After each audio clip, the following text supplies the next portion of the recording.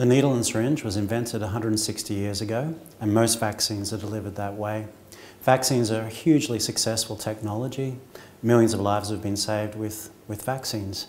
But there's many problems associated with the needle and syringe. Obvious ones include needle phobia. Not many of us like the needle, and indeed 20% of the population have a thing called needle phobia, where they're actively choosing not to be vaccinated. Another issue is needle stick injuries.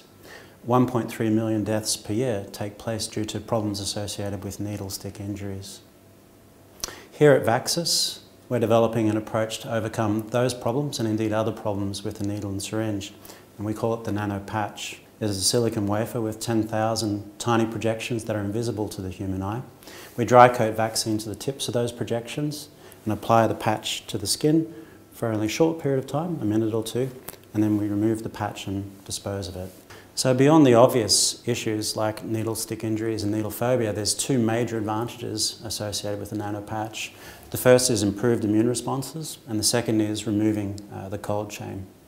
So let me explain how vaccines work. So vaccines take a thing like a germ and get it into a safe form, and we inject those into the body, and we trick the body into mounting an immune response so that when the real invader comes along, the body can already deal with those invaders and indeed neutralise them. Now the way it's currently done is that the antigens, which are these safe forms of germs, are injected with a needle and syringe into muscle. But what we've found is that the skin is a far more attractive site for vaccines. It's jammed full of immune cells. And by accessing that skin site with a nanopatch, we've unlocked improved capabilities.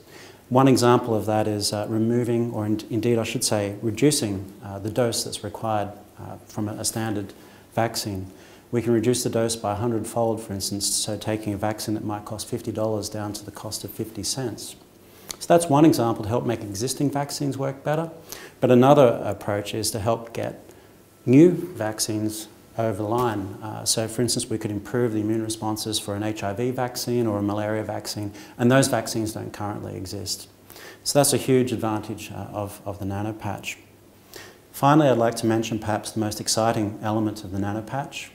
When the vaccine is in dry form, it does not need refrigeration.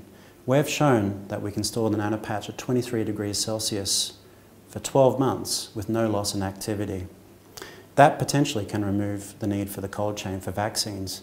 Currently, billions of dollars are being sunk into maintaining the cold chain. Imagine if we could divert that funding into other areas of healthcare. Here at Vaxxas, we're motivated by a mission to help improve the reach of vaccines to people that need them the most. Currently, there's 17 million deaths per year due to infectious disease. With this device, the nanopatch, we hope to help make that level of death a historical footnote.